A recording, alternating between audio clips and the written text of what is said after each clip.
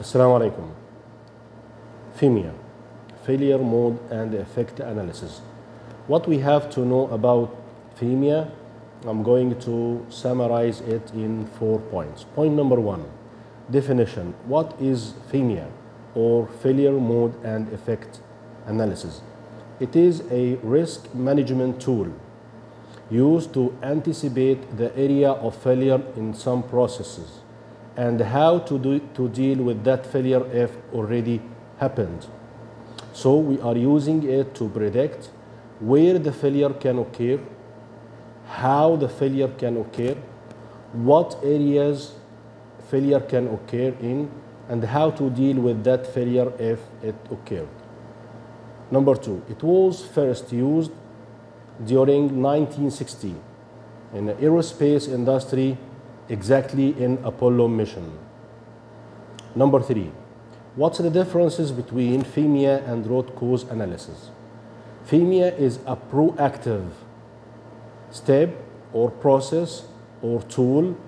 We are anticipating the failure, while root cause analysis is interactive.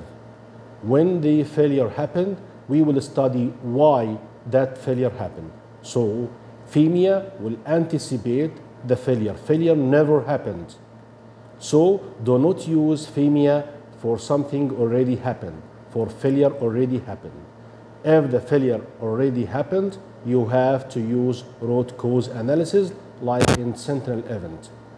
But FMEA, you are anticipating. Failure never happened, but you are anticipating it and you are preparing yourself to deal with that failure.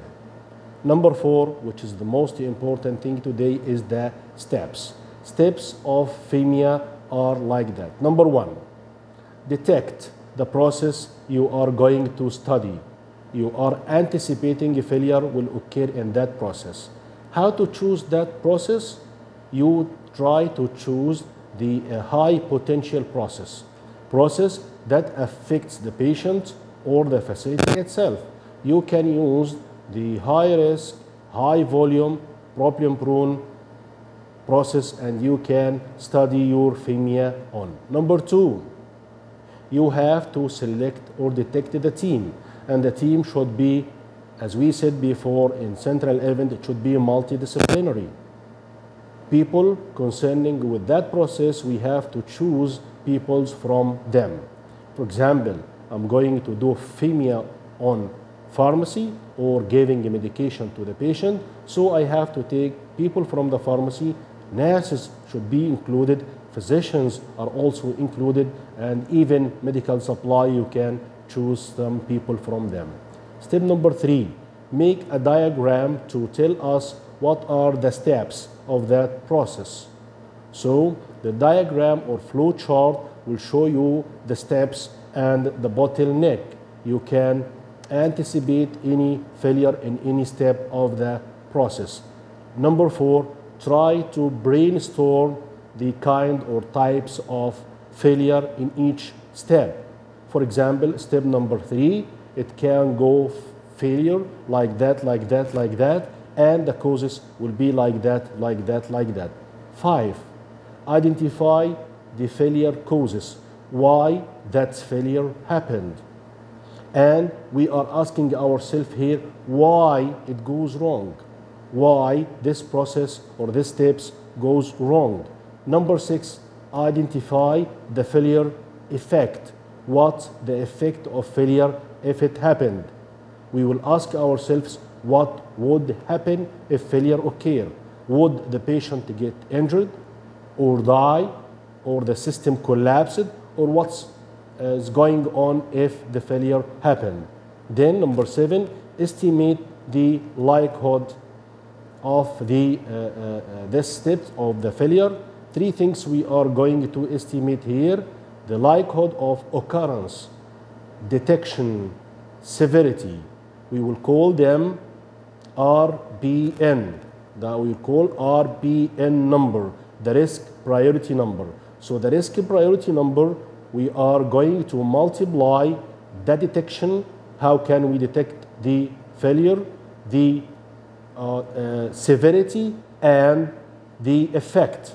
So likelihood and severity and detection. Every one of them you're going to give it a score from 1 to 10, while 1 is low score and 10 is the highest score. How can we give a score 1, 2, 3, 4, 5, 6 and so on? It's by the team itself. The team will do consensus on the number. Is it good for us or bad for us? If it's good, we will give low score. If it's high, we will give high score. Then the next step, which is number 8, we will detect the RBN number, risk priority number, but by multiplying detection by severity by occurrence. After you have the risk priority number, you will get, of course, ranks. For example, high numbers and low numbers. You will start to improve the highest first because it carries more risk to the patient or the visitors or the staff or even the facility. So the biggest number, take them and put an action plan for them, one step by one step or one number by one number. For example, if you have 5 steps and step number 1, you detect the risk priority number when you multiply detection with occurrence multiplied by the severity, and it was 400. The second step is 100. The third step is 260. The fourth is 50, and the last is 410. You have to rank them starting from the 410, then the 400, then the 260, then the 100, then the 50. I will start to work on all the 5 steps, but starting with the highest first. That scored 410.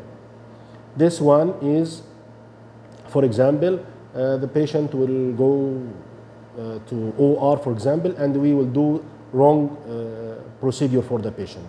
So, and it will take the 410. What you will do?